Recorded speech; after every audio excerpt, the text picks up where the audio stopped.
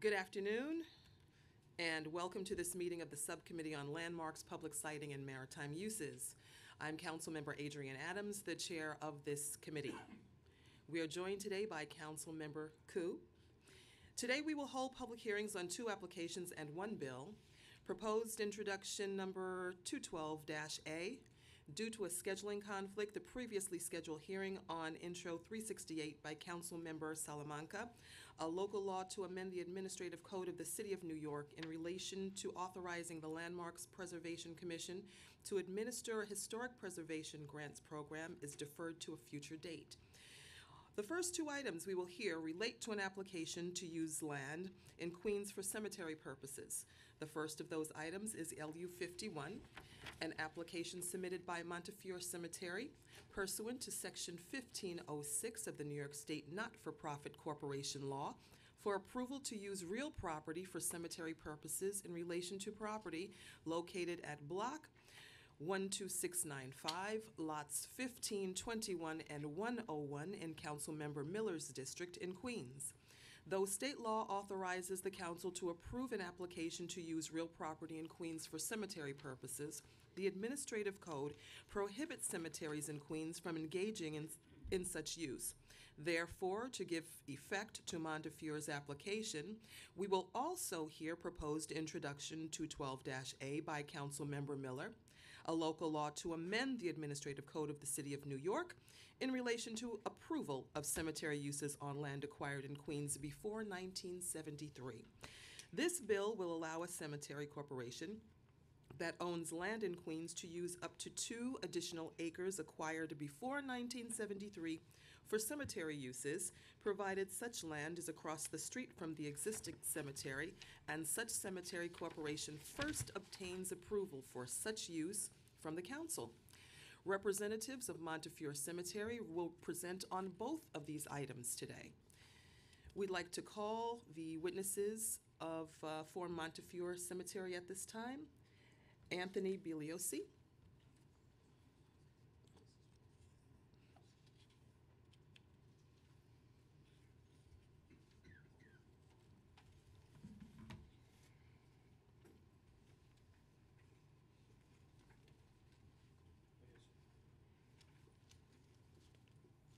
I hope I pronounced your name correctly. Okay. All right, so before you begin, can you please identify yourself for the record? Turn your mic on and repeat.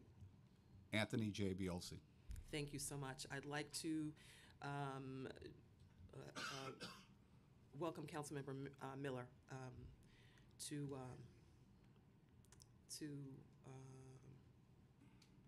to speak as well. Okay, he will pass. The floor is yours. Please begin. Good afternoon, Madam Chair and members of the subcommittee. As I stated, my name is Anthony Biolsi. I'm the president of Montefiore Cemetery located in Southeast Queens. Thank you for the opportunity to present our application LU 51 and testify today in support of Intro 212-A. Established in 1908 as a cemetery for burial of the individuals of the Jewish faith and operated by the nonprofit Springfield Long Island Cemetery Society, Montefiore Cemetery is located along Springfield Boulevard in Southeast Queens. The existing cemetery covers 114 acres with presently over 156,000 burials.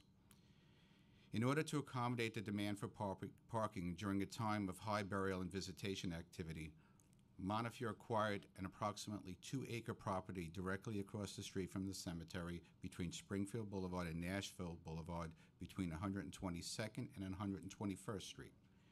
121st Avenue in 4 separate purchases, 1956, 1958, 1963, and then 1972. A variance was obtained to use the property for parking and construction of a maintenance area for cemetery equipment. Visitors would park across the street and walk to visit the graves. Over time, the burial and visitation rate diminished, lessening the need for the ancillary parking lot. It has been some years since the property across Springfield Boulevard has been used for parking. The property block 12695, lots 101, 21, and 15 is no longer needed for ancillary parking and is reverted back to R3A. The cemetery continues to maintain its variance on Lot 1 for our maintenance facility. Today, the cemetery is almost completely full. The Springfield Long Island Cemetery Society has expressed its desire to convert this former parking lot into an expanded grave space at Montefiore Cemetery in order to plan for the future and meet our demand. We have spent the last 2 years briefing elected officials, community boards, civic associations, and other community and others in the community about our plans and have received overwhelmingly positive feedback. There are several advantages of this expansion to both cemetery and the community. We will be able to meet the demand for Jewish burials in the borough of Queens, saving the New York-based families the expense and inconvenience of traveling to locations outside the city. This will also improve the long-term financial stability of the cemetery, benefiting many thousands of family members who rely upon us to maintain the burial sites of their loved ones. In conversations over the last 2 years, community members have repeatedly expressed their preference of the expansion of the cemetery over commercial development of the property. The community will see a vacant lot transformed into a low-impact, permanent green space that will serve a natural extension of the cemetery that has itself been a fixture in the community since 1908. Specifically, we plan to create a green space that will allow for up to 2,000 new graves. The site will feature landscaping, screening, fence around the perimeter. It will be completely maintained by the staff of Montefiore Cemetery and will be an extension of the cemetery. The same visiting hours at the cemetery will extend to the property. Sunday to Friday, 8 a.m. to 4 p.m. We are closed on Saturdays and all Jewish holidays. The only alternative for the cemetery's board of directors, consistent with their fiduciary obligations, would be to sell the property to the highest bidder, something the cemetery does not wish to do. We are very pleased that the application LU 51 and Intro 212-8 will enable the cemetery to expand graves onto this property. We are particularly grateful to the sponsor, Councilman Danique Miller, for his thoughtful leadership and support. Thank you, and I would be happy to answer any questions you may have. Thank you very much. I'd like to acknowledge that we've been joined by Council Members Traeger and Menchaca. As one who has been a resident of the community for a very long time, this is a venture that is a long time coming, and we're glad to see you here today. Councilmember Miller.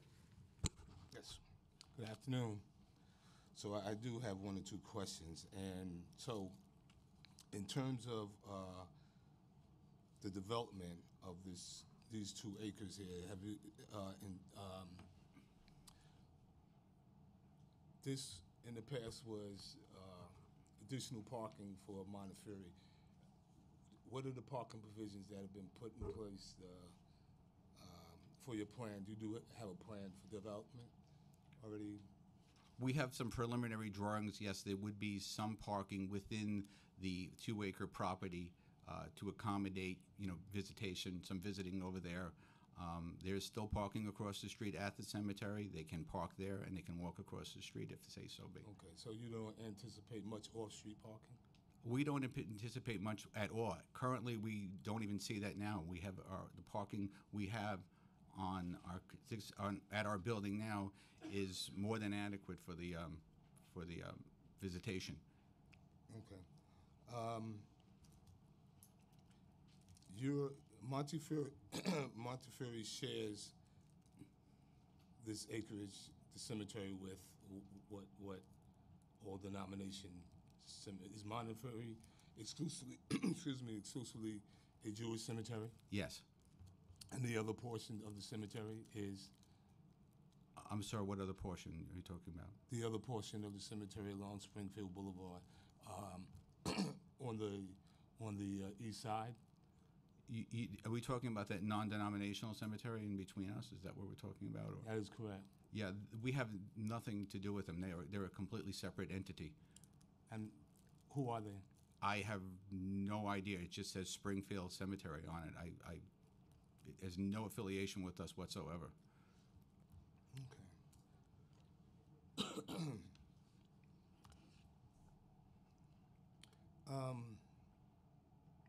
Could you speak very briefly about the responsibility of a Jewish cemetery,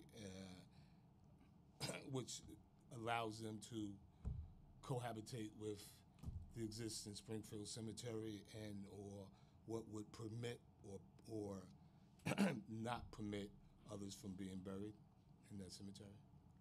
Our charter specifically states that it's for burials of the Jewish faith only.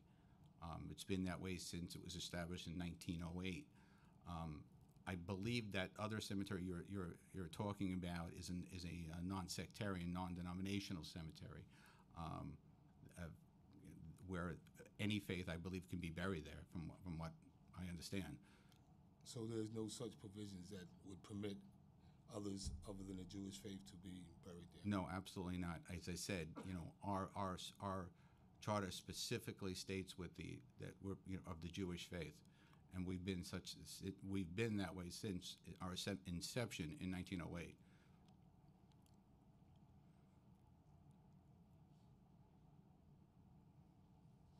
Okay, thank you. Thank you. Are there any other questions from the committee? Councilmember Koo?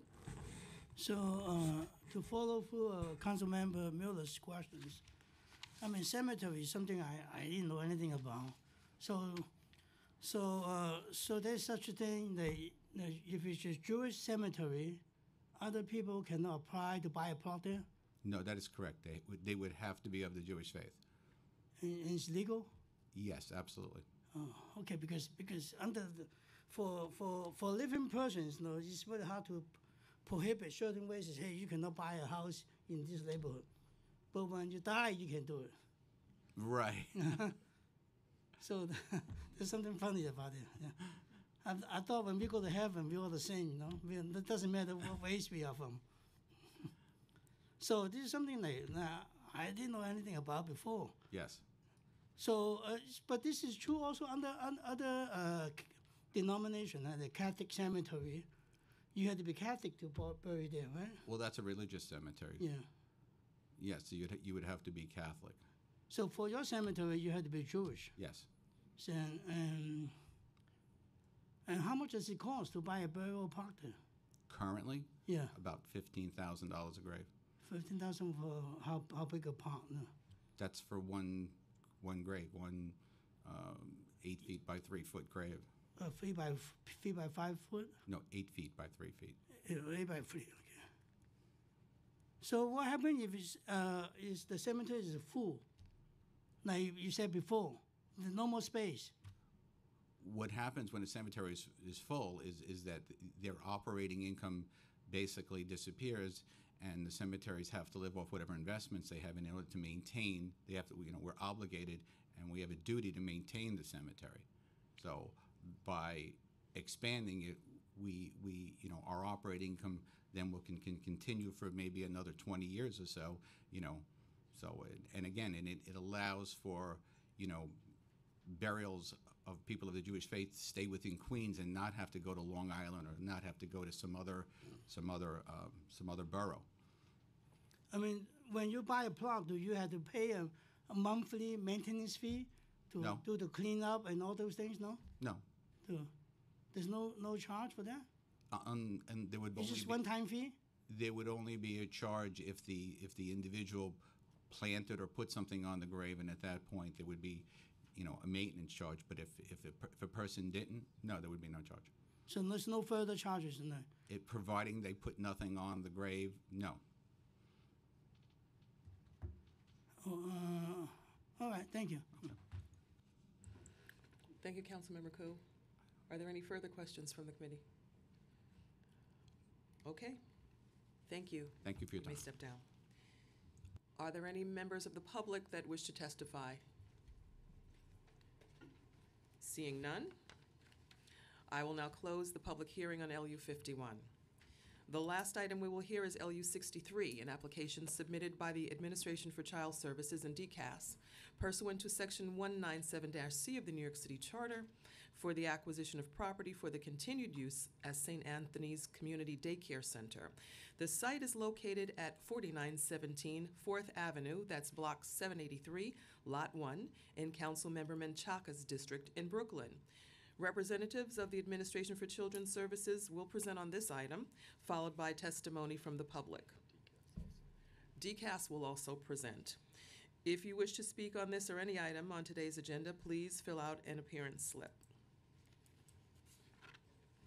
We welcome the first panel, Allison Grant of ACS and Dale Lazerson of DCAS.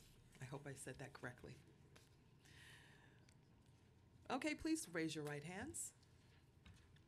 Do you affirm to tell the truth, the whole truth, and nothing but the truth in your testimony before this committee and in response to all council members' questions? I do. Thank you very much. Before you begin your testimony, will you please identify yourselves for the record? My name is Allison Grant, and I'm the Chief of Staff for the Division of Child and Family Wellbeing at the Administration for Children's Services. My name is Dale Lazerson.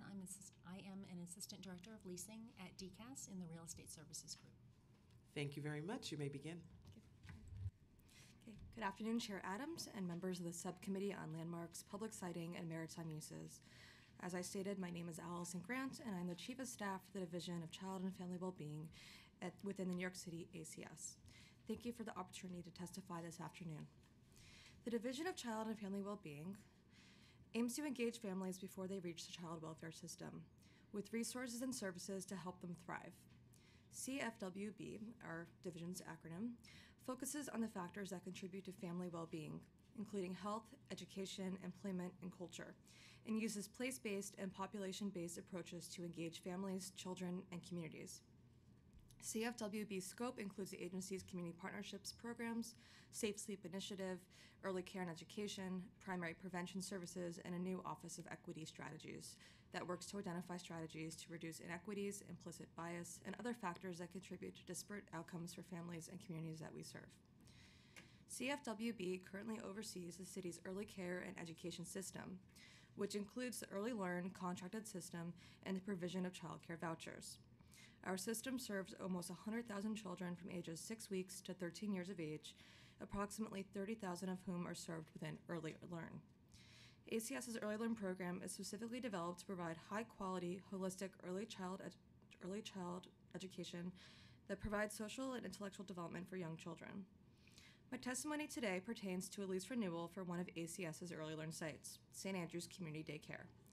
This daycare is operated by the Sunset Bay Community Services and is located within St. Andrew's Episcopal Church at 4917 4th Avenue, Brooklyn, New York 11220, in Community District 7 and Council District 38.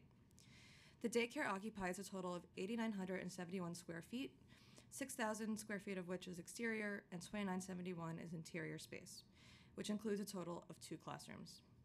As of April 16th, this daycare center has the capacity to serve 35 children and currently is serving 33. The effective contracted rate for Sunset Bay Community Services is approximately $13,500 per child per year, with a fiscal year 2018 budget of nearly $475,000, including estimated parent fees of $33,000. This site has operated as a daycare center since 1972. The most recent lease began in 1994 and expired in September of 2014, and the daycare has been on a month-to-month lease since that time. The pending application is the best opportunity to provide a stable location for the daycare for at least the next several years. The New York City Department of Citywide Administrative Services, DCAS, is currently negotiating a lease renewal for St. Andrew's Community Daycare, and my colleague Dale Latherson's next to me and can answer questions about that when we're done with our testimony. St. Andrew's Church is the landlord for the site and has indicated to DCAS that it intends to develop the portion of the property that is currently used as an outdoor playground. While this would impact the daycare program by removing its outdoor play space, all ACS Early Learn sites that do not have playgrounds are required to ensure appropriate opportunities for the development of motor skills and playtime outdoors. Programs that do not have their own outside play spaces use local parks and go on walks to address these needs. In addition, Early Learn sites will be transferring to the Department of Education in 2019, at which point these requirements around the daycare's playtime and motor skills development will be governed by the DOE. New York City has held a lease at this location for nearly 50 years in order to provide consistent, high-quality childcare services to the Sunset Park neighborhood. A new lease will allow the current operator to continue to provide high-quality childcare in a stable location for the next several years, and the City Council's approval of this application is critical to achieving this goal. Thank you for this opportunity to speak with you about the Early Learn program at St. Andrews Community Daycare. I look forward to answering any questions you may have regarding the application, as does my colleague Dale Lazarson. Thank you very much. I'd like to acknowledge that we've been joined by Councilmember Barron. Councilmember Menchaca? Thank you, Chair, and to the committee for today's discussion about the site, the St. Andrews site. So I want to thank you for coming here today and talking with us. I know we're not going to be voting today, but it's really important that we understand the kind of full application. I also understand that this is something that I think we're all aligned on, and we want to support. But it also is connected to a lot of other things that are happening in the city, and we want to make sure that as much as possible we inform everyone on the committee and the council and our community about what's happening and why we're here today, and because this is not the last time we're going to be here across the city for sites, and so I want to make sure that we get stronger in our conversation as we join all the minds on this. And in fact, yes, all across the city, development pressures are threatening the availability and the sustainability of our community facilities, and church and synagogue properties are being converted from publicly accessible space into the private and residential space. Meanwhile, in my district in Southwest Brooklyn, District 38, we've seen a dramatic community facility need. K through 12 schools are operating over capacity. Daycare facilities are operating at 98% capacity. And in this context, the quality and the availability and the sustainability of daycare facilities is super critical. And we're hearing from all across the district, from communities who are expressing their interest in this in Spanish and in Chinese, Arabic. We're hearing from every different corner of our community. And the issue before us today is the renewal of a lease at St. Andrew's Church on 4th Avenue to continue to be used as a daycare facility. But our decision about this lease renewal must be informed by knowledge that the property owner is considering developing the playground property adjacent, most likely for several stories of residential units. Again, this is a common story in all our districts. As public agencies and elected officials, it's our duty to ensure that the future quality and availability of the spaces support our children in our neighborhood. So I hope that we can come together in public service, as public servants, and find solutions to ensure that the continued availability of these spaces and expansion are developed to provide quality care for our youngest New Yorkers. And so that's my statement. I have a few questions, but I don't know if this is the time to go. Yeah? Okay. I'll go right into it.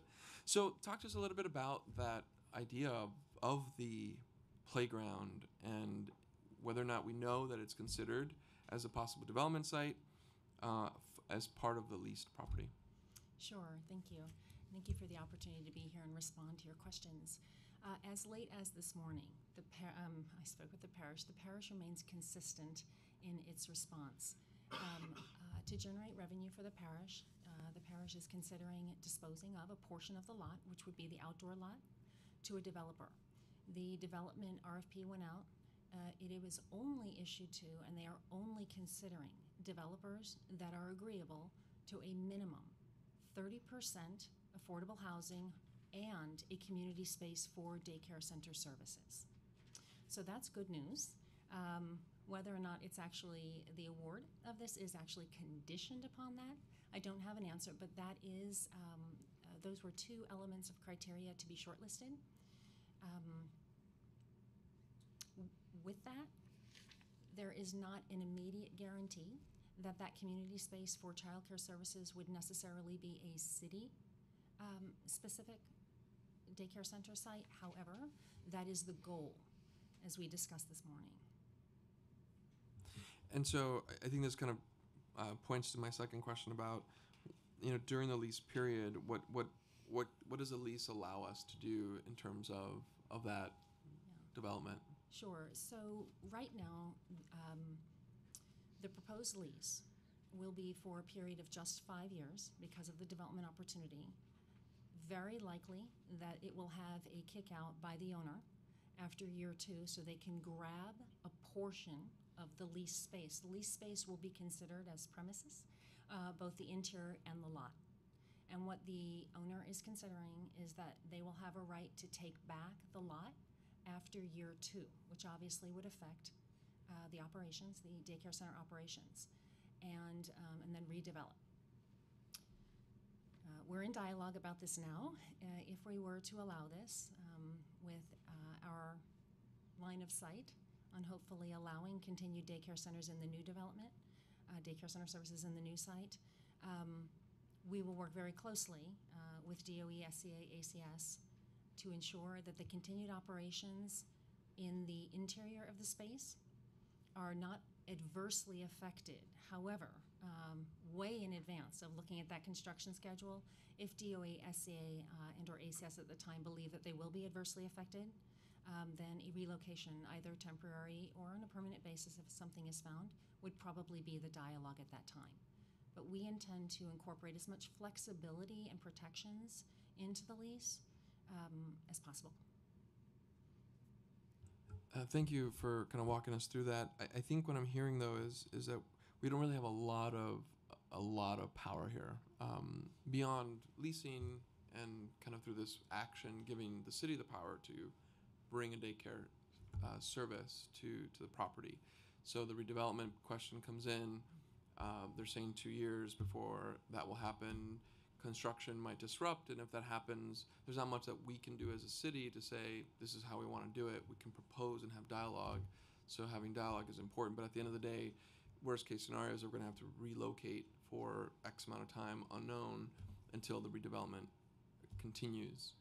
Is that right? Am I understanding that correctly? Yes, most of that is absolutely correct. Much of this is speculative, of course, but the good news is that the parish is in active dialogue with us, and they are committed to not only continuing to provide parish services to the community, but also the daycare services. So through our proposed deal, once we get a little farther along with them, which will happen when they get a little farther along with the response on the RFP to see, we expect to sit down at the table to really bake into the deal protections that actually may allow us to be assured of continued services. And one component did come up this morning, which I'm free to speak about, which is if the daycare center operator and DOE, SCA, or ACS believe that the take back of the lot area during construction will be adverse to the operation, one of the developers that is being considered actually has a site in the immediate area, and we're hoping that we can further that dialogue about whether or not that site can serve as a relocation site. So we expect to have some significant dialogue to really understand the real risk and put as many protective mechanisms around this opportunity as possible. I think what's important here too is in this decision in partnership, because this is partnership, how we can get as much information as possible. And you're feeding us a lot of good conversations around negotiations. Mm-hmm. And what I want to understand too, though, is you're kind of speaking in the future. We're going to bake in later. Do those things happen? Can they happen before we essentially give power to? Can we see essentially the plan before we say yes? Yes, I'm sorry, that's actually happening now. Yeah, so okay. I'm talking about the future. It's speculative because the final response on the RFP and the dialogue with the selective developer, really between the parish and that selective developer, hasn't happened yet. Right, and so when will that happen? Do we know? Did the church tell you? I believe the responses have come in and the short list should be in the near future. No, I don't have a definitive date yet. And will that happen before the council votes to move forward on this lease? No, I don't think so, based on your jurisdiction period ending fairly soon. Soon, yeah. But this would just allow us to enter into the council's approval of the ULIP application will allow us to enter into any final deal. So it's good that we would secure that in advance. But the terms for these protections, all of this will happen. It may not happen before their development deal, but it will certainly it's certainly happening now. The dialogue of this. And how much notice would the DOE give in terms of any of one of these issues, redevelopment?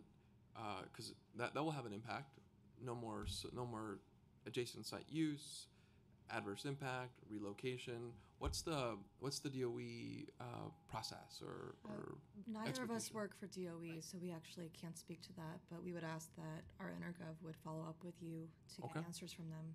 And on the reverse side of that, if the question is also how much will they give to DOE SCA, this morning I asked for a minimum of 1 year.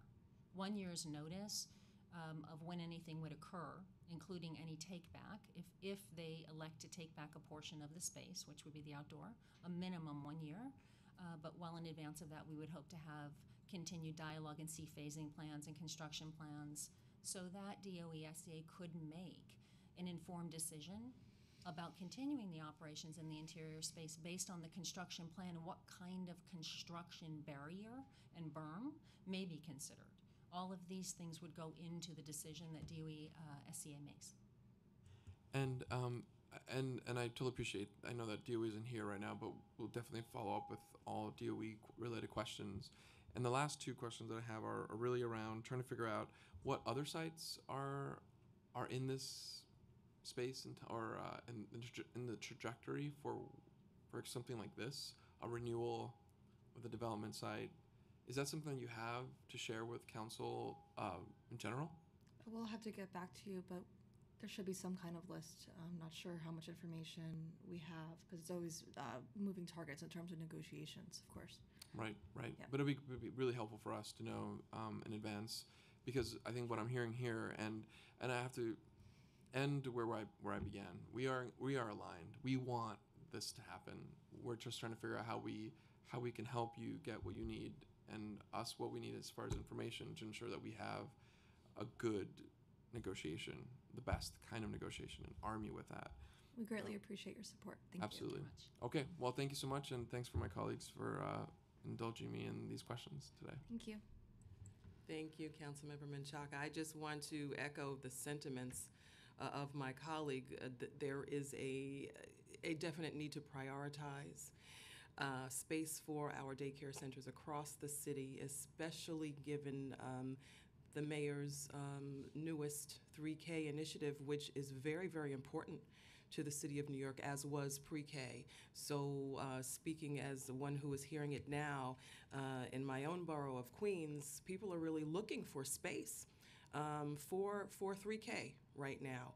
And space is very tough. It's difficult to come by, so to hear that there's a possibility of perhaps losing the flexibility of your space is very concerning to us on the council, and you do have our support. Are there any questions from the committee at this time? Councilmember Ko? So, what kind of lease you are signing with the landlord here? Is it a 10-year lease or year by year? No, proposed right now will be a very short term of a maximum 5 years, and that's simply due to the correlation of his development timeline. However, with that correlation, they expect that they would like to be under development in approximately 3 years, 4 years, so it may very well be it's a 5-year lease, but with a portion of the space, meaning the outdoor space, lost after year 2. And this would be from execution. So. And how many daycare centers ACS operate in the city? There are 365 currently operating daycare centers that are part of the Early Learn contracted system, and about a quarter of those are leased, and then an additional approximately dozen are owned by the city.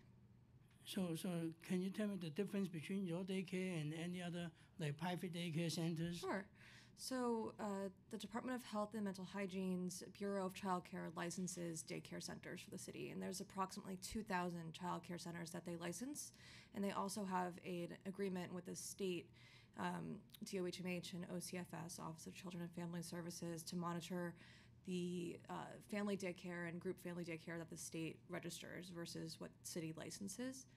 So of the 2,000 licensed daycare centers that DOH oversees, approximately a quarter are Early Learn.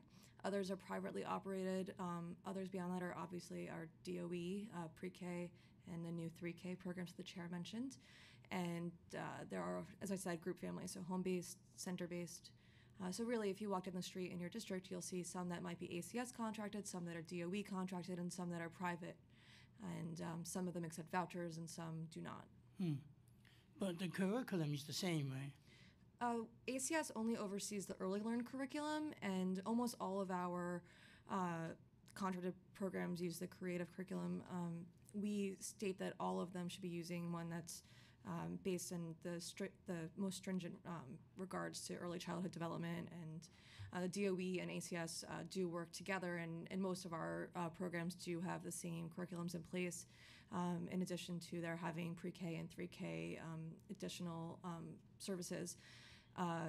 But in terms of the private daycares, we don't monitor or oversee them. We don't know what curriculums they have. We don't oversee their hours or their regulations in terms of their staff, so I can't really speak to that. What about when they finish the daycare center, do you encourage them to take the gift and talented programs test? We share all information in terms of moving when they're 2, because our early learn centers are from 6 weeks through 4 years of age, right? So when they're 2, we recommend if they're in a community with 3K, they can continue 3K at an early learn center, or they can apply for the DOE 3K. When they are turning 4, we again recommend staying at early learn pre-K or a separate DOE pre-K. And when they're turning 5 and they're going to move on to kindergarten from our programs, we provide all the information in order to apply for kindergarten through the DOE, as well as the gifted and talented application. And we encourage the staff at our programs to ensure that all families and guardians are aware of these opportunities, because we want to make sure that the low-income children in our system have those opportunities, as do all other children across the city. So do you have statistics, what's the percentage of your graduates getting into the gift and talent program? That's a really great question. I don't believe, I definitely don't have that today with me. I'll see if we have that available. It might take some data crunching. It might take a little bit to get that back to you, but I can see what we have. Thank you. Yes, thank you, Councilmember. Thank you. Councilmember Barron? Councilmember Traeger? Okay, thank you very much for your testimony today. You may step down. Thank you, Chair. Are there any members of the public that wish to testify on this item at this time? Seeing no further witnesses on this item, I will now close the public hearing on LU 63, and I'd like to thank the members of the public, my colleagues, council, and land use staff for attending today's hearing. This meeting is hereby adjourned.